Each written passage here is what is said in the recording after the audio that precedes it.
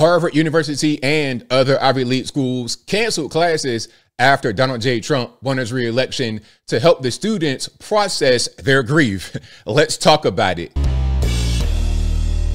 How's everybody doing? My name is Anthony Brian Logan, and today we got to talk about Harvard University and other Ivy League schools across the nation canceling classes after President Donald J. Trump won his re-election. Now, not only did they cancel classes, they also gave them certain things to help deal with the pain. I'm talking about Legos, cookies, ice cream. I am not making this up. Listen, hear me well. I am not making this up. Now, if they're getting these kind of things to help them deal with someone winning an election, I don't know what they're going to do when they get out there in the real world. Listen, I would presume that everyone in college is an adult. You may have some that are younger for certain circumstances, but for the most part, 99.999% of the time, you're dealing with adults. Cookies, ice cream, Legos, you need that to do with this? I mean, are we men or are we mice? Are we 18 plus or are we 4 years old? I can see if you are 4 years old, you're on the playground, you fall and bump your head, you might sprain your elbow or something like this. You get a little boo-boo, your mom gives you an ice cream cone at the end. Okay, maybe. And that might be a little much, okay? That might be a little much. If your dad is there, he's going to give you a punch in the chest and say, hey, get up, boy. But anyway, I can understand if you're 4 years old, but an adult getting this kind of treatment, I don't know what we're going to do with these people in the future when real world scenarios strike. Now, before I go any further, we got some articles to get through here. Now, so you know I'm not posting fake news, and I'm not just making this up, and I didn't just grab it from the internet. This is the Harvard Crimson. This is Harvard's newspaper. Look at the headline here. Harvard professors cancel classes as students feel blue after Trump win. Subhead, students awoke to a somber campus following Donald Trump's re-election to the presidency early Wednesday morning. Quote, my heart dropped a little bit, one student said. Now, really? Is that going on? I promise it's not that serious. I'll link to that article in the box, but here's another one that I wanted to get through. This is Daily Mail. Okay, Daily Mail. Ivy League students offered crayons, Legos, and cookies with milk to cope with Trump's re-election win. Crayons, Legos, these are adults. This little combination right here, cookies and milk, crayons, Legos, cookies, this reminds me of when I'm like 6, 7 years old at the little daycare facility. Okay, you get off of school, your mom's at work, you go to the little, you get on a little van, right? Take it to the daycare place, and then they give you snack time and things like that's what this is. You're talking about grown people. I wish somebody would try to say, hey, ABO, you want some Legos?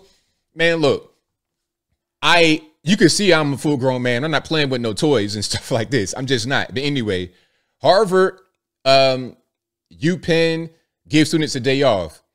Princeton professor emails students to postpone exams. Georgetown University builds self-care suite for stressed students. What's that, like a safe space? You could go in there, a crying room? You could go in there and scream and shout. Anyway, let's get through some of this right here. So Ivy League schools across the U.S. canceled classes, postponed exams, and told students they could color in with crayons and offer milk and cookies to cope with Donald Trump's resounding victory in the presidential election. Harvard and UPenn, which is Donald Trump's alma mater, told students they could take a day off. At Harvard, classes ranging from applied math to the study of ancient Greek heroes were called off. That's according to the Harvard Crimson. Again, that's Harvard's paper. At Georgetown University's McCourt School of Public Policy, a self-care suite for students offered students a chance to play with Legos, doodle with crayons, and munch on milk and cookies in recognition of these stressful times. Can we just pause for a second? Now, these beautiful, immaculate buildings, castles, institutions of higher learning are supposed to produce the future world leaders of this country. Well, not of just this country. They're supposed to produce future leaders of the country and world leaders. But you mean to tell me after a president wins, you're so stressed out, you need milk and cookies as an adult? Okay, listen, we're dealing with adults here. That's the key. I could understand if we're dealing with preschool kids, something like this.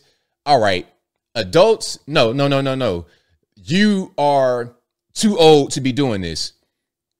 And if you're behaving like this now, what are you going to do when real world scenarios strike? Let's say you get a Harvard grad who did this, who then tries to become the president. They're going to be looking like Tampon Tim Walz or Kamala Harris or worse. We're producing ineffective leadership from these institutions in many instances. JD Vance, an exception. But there's too many, there's too few JD Vances and too many Tampon Tim Walzes, if you catch my drift. But anyway, leftist professors at Columbia University and its sister school, Barnard College, which became epicenters of anti-Israel protests last year, also sent emails to students encouraging them to take it Wednesday following the presidential election. One student told the New York Post that professor sent out the memo around an hour before Pennsylvania was called for Trump by the decision desk. Oh, so you already knew what it was. You already knew. It's like, look, all right, man, we know that this ain't going well, so we're going to get out in front of it right now. They already pretty much gave up. In one email, Barnard professor Amelia Simone Herbert told her student in the race, space, and urban schools class that she hopes they are taking care. I recognize that processing the results of a national election can be heavy, and having space to breathe and go a bit slower is vital, she wrote as she announced class would be cut short. Still, she offered to remain in the room for anyone who wants to use it as a workspace or a space to reflect with others, a safe space, a crying space. Okay, you want to go in there with your baba and your blankie and your cookies and your Legos and whatnot, your Power Rangers, action figures. Hey, go in there and be a kid again when you're really 25 years old in college. This is a mess. This is ridiculous. Okay, adjunct professor of international public affairs at Columbia University, Michelle Green, whose bio says she served on the Obama administration's White House Council on Women and Girls, announced she was canceling class altogether. Quote, the current events will make it difficult to concentrate on factorial ANOVA and OVA, and although I plan a tentative lecture on modern polling methods and their blind spots, it feels a bit tone deaf to deliver it today. Quote, be good to yourselves, checking on your friends, she concluded in her message. Dartmouth also offered distraught students a decompression dinner and listening circles to console them after Kamala Harris lost the 2024 presidential election. Now, what is a listening circle? So what y'all gonna do? Y'all gonna go somewhere, sit Indian style in front of a campfire, get some s'mores, and just start crying? Like, is that what we gonna do? We gonna be crying with some hot cocoa and whatnot? These people are so soft, so soft. This is crazy. I mean, listen, we lost last time in 2020. And look, man, life goes on. You got to just keep moving. Was it the desired result? No. Do we want a different result the next time? Of course we did. Of course we did. And we got it. Rather than crying and all this and that, we just got to work, got Trump back in office, and we back on. That's what you should do. With every setback, defeat, loss, whatever you want to call it, bump in the road, with any type of adversity, you got to be able to get over it. And getting over it, in my opinion, does not mean just go get cookies and milk. That's not really how that works. Anyway, event organizers at Ivy League school were encouraging students to be off the grid the day after the election and join them at Musalaki Ravine Lounge for a decompressed dinner. Bring a book, a craft, a friend to the lodge. So, hey man, bring your balsa wood little structures, the things you would build in vacation Bible school. Yeah, bring some of that. The things that you were tinkering around with in your third grade class. I know you're 23 years old and you're an 18th year senior, but check it out. Go ahead and bring that, and we're gonna get you through this trying time that way. Man, oh man. So shout out to Harvard, Dartmouth, all these colleges. Listen, you guys are supposed to be producing leaders of the future. How are you going to do that when they can't even process the results of an election? You lost. It is what it is. It is what it is. You know what? As I close, I want to say this.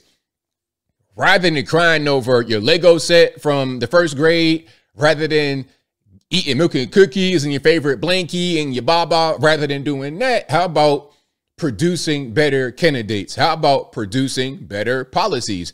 How about governing better? How about just doing better? Tighten up, fix it. If you guys want to win in the future, you got to do it. Now, I'm not really trying to help you guys win. So if y'all want to just be crying and carrying on like that and continue to produce these soft and effective people, then go ahead. That just does well for us on the right. If you want to do that, go ahead. But this right here, what I just broke down, is a big part of the reason why we don't like them. Stuff like this, we don't respect. And the people who do things like this are not the types that command respect. How am I going to respect a grown adult, 27 years old, in college, crying over milk and cookies and playing with some Legos? I just can't do it. But I think I'll leave that right there for now. And what say you? What's your take on these Ivy League schools and what they're doing to help their students process their defeat at the hands of President Donald J. Trump? Whatever your thoughts are, let me know in the comments below. You guys know where I'm at. This is hilarious. This is crazy, but it comes as no surprise. We see the street interviews at these colleges and the things they say, the way they think, it's so soft, it's so brainwashed. I'm not surprised that somebody would just completely break down and crash out over Kamala Harris losing. Not surprised at all. This is what they have created. Soft, weak-minded people that can only succeed by gaslighting, manipulating, basically being involved in a lot of criminal activity from a media point of view and a political point of view, in my humble opinion. But whatever your thoughts are, please let me know in the comments below. And that's all I got to say for this video. If you like what you heard, please comment, rate, share, and subscribe. Peace.